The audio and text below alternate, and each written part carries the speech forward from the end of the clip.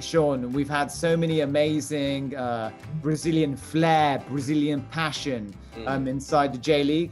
But let's put the clock back, all the way back to the beginning, right? And check out these legends to start off with. Right, he is a legend. He's the legend of legends. Yeah, it always has to start with him, doesn't it? When you're talking, I think about, certainly about Brazilians in the J-League, but possibly about the J-League in general, certainly way back when it launched. He's still here now with Kashima, so yeah, he's really got an affiliation with the J-League. And yeah, it's weird though now looking at this footage, like it looks like a long time ago, doesn't it? Yeah, it does. You know, the hairstyles, the fashion. Good 20 years plus, isn't it? Like 25, 26, 27 years ago. Yeah, this should have been what, 90? Yeah, almost 30 now. We're getting old. We're getting old, mate. Oh, and here's the Prince. Look at him. This guy. This is a joke of a goal that's coming up. This one's probably good. I think it's the next one. Yeah. This one's not bad. The keeper could have had a touch there, maybe. We'll let him off. I think this might be the one. Yeah, this one is silly. Yeah, this is just sick. This is ridiculous. You don't score goals like this in professional football. The more times I watch it, I always think, the defenders are at fault. They could have done better. And then you watch the replays and you're like, I'm not sure where. I don't know where they could have got to the ball. I guess maybe these days someone would have just cleaned him out and then given away the penalty. I don't know. Yeah, that was ridiculous. Yeah. From Leonardo. And then Careca. Oh. Yes. I remember his audacity. Yeah. We'll be able to get away with this, I reckon. Oh, well, you man. Cheeky. Very cheeky. Very cheeky. Ah! And the Brazilian lads in Frugals, Yokohama, right? I think Sean Carroll was definitely in the World Cup squad, wasn't he, when they won it? Yeah, so was Zinho. I think Zinho was in the 1994 World Cup. He played it practically the game. And there they are out at Mitsuzawa playing for Flugels. Flugels, yeah. In the rain. It looks a bit different in that the weather looks a bit different to probably what they were used to back home, doesn't it? Totally. And Jorginho. Yeah, we saw these kind of goals from Jorginho quite often, right? Long ranger. I always thought of him more as like a defensive player. I didn't know he had that in his locker. He was just before my time, but yeah, that is a finish. And the captain. Yeah. Dunga. He's a guy you wouldn't want to upset, would you? Whether you were playing against him or whether you were on his team, you definitely wouldn't want to upset Dunga. Not a single smile across his face after that. No.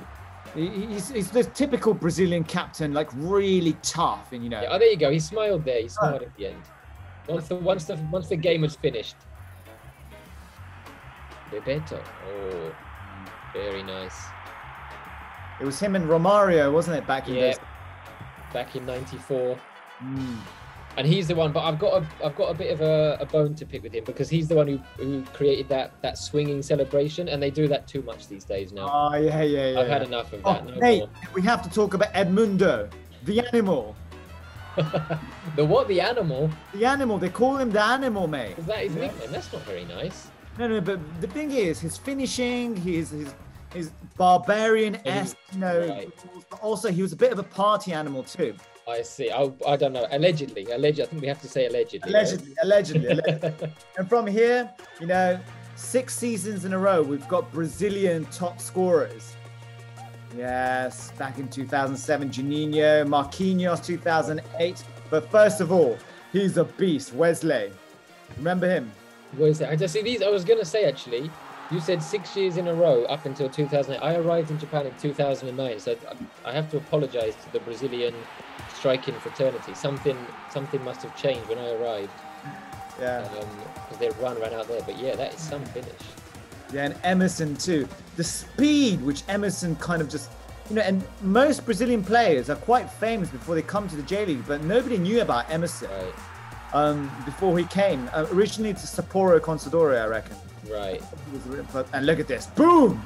Oh dear, that should almost count double, shouldn't it? That's ridiculous. That's just ridiculous. We probably don't know what speed that was. These days you could probably get a tracking on the speed, but that was moving, wasn't it? Araujo. This is the guy at Gamba, right? Yep, Araujo. Araujo. I remember I interviewed Yasuhito Endo a long time ago.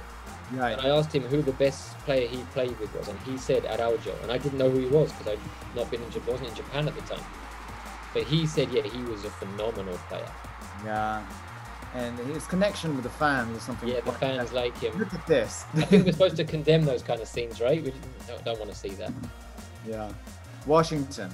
Now, he was a really smart finisher too. Very good in using this. I saw him play. He came back for a testimonial or a charity match or something, and I saw him play then. And obviously, he was a bit older, but once the ball came to him, I think he scored a couple of goals, and you could see, yeah, this guy, there's something, that footballing sense, that skill doesn't leave you. Yeah. And there, he's got past two of Japan's best defenses ever. True. Slam home. What a player. Magno Alves. Another one, yeah. Gamba had some good ones, didn't they? Yeah. Well, they've still actually, if you say that, they've still got Patrick's there, Leandro Pereira. Yeah, they've got a good affinity with the Brazilian strikers. And this was when Reds and Gamba were properly like the rivals, right? Right. Sold out stadiums, top of the league. Oh, yeah. Nice, cheeky. Tough fixtures. Juninho with hair. Yeah. Since I got here, his hair was always shaved very close. I've not seen him with that bouffant. Nice. Yeah, his balance. He's just his pace. Yeah. He was one of those, like, anywhere around the penalty area, it's pretty much going to be a goal. Lethal. Totally lethal. And Marquinhos. Yeah, talking of lethal, I think he's the highest scoring. Is he the highest scoring ever? Definitely Brazilian, right? Yeah, I think so.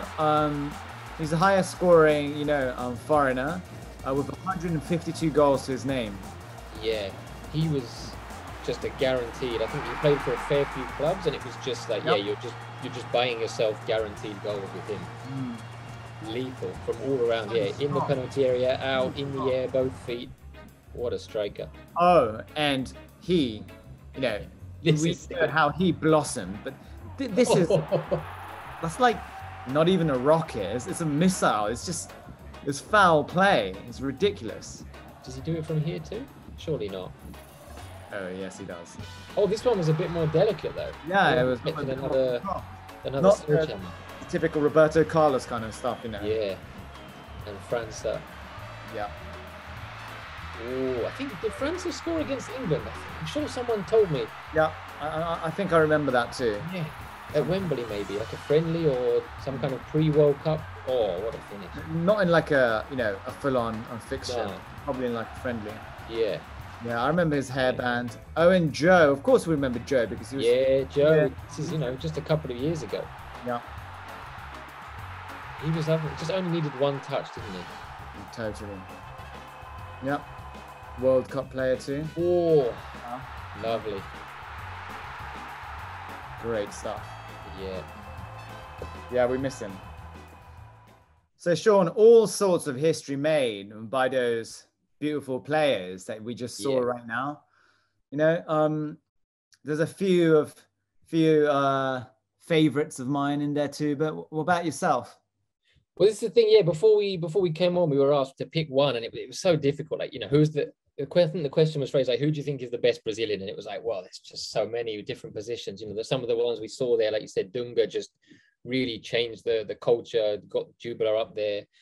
I was tempted by Marquinhos just because he was so good in front of goal. But the one that really stood out for me and left an impression, he kept coming back to me, was Leandro Dominguez. Right. When he was at Cachoeiraço, I think round about 2010, 11, 12, he was just like, I don't know how to put it. He was so much fun to watch. Like, he had that Brazilian flair, the technique, the cheekiness things. Yeah, cheekiness, exactly. Yeah, that's the word that. So he was one that I think, a lot of those players, as I said earlier, like they were kind of before I got here, so I hadn't watched them regularly. But seeing him throughout that season, especially the year they won J1 in 2011, it kind of just stuck with me. So I think for me, I'd have to go with Leandro Dominguez because it was so enjoyable watching him. There was always something happening around him. Yeah. How about yourself?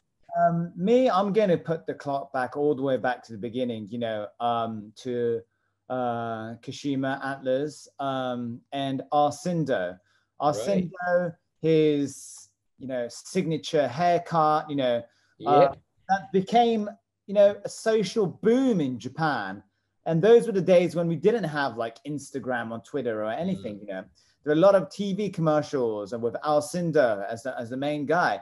But apart from being like a jolly chap, he was just a really good, stunning football player. Yeah. The way he linked up with Zico, the way he linked up with the other Japanese players too.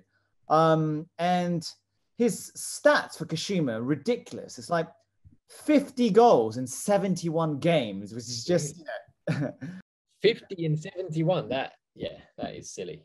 Have you ever been tempted by the hairstyle yourself? Maybe right at the back? And I think I'm okay. Maybe when I'm maybe 45 or 50, when I've got less hair, maybe. But, you know, I'm okay for the moment, mate. Yeah. Well, he was back. I was disappointed because I'd heard all about his hairstyle and seen the clips.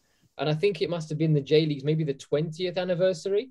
Right. He was back. It was him and Robson Ponte were doing something before Reds played Kashima in Saitama.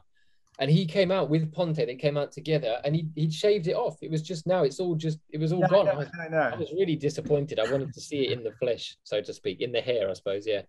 in the hair, more like. No, but he was a quality player too. อย่าลืมไลค์และ Subscribe นะครับ Like, subscribe, push notification. Like, subscribe, push notification.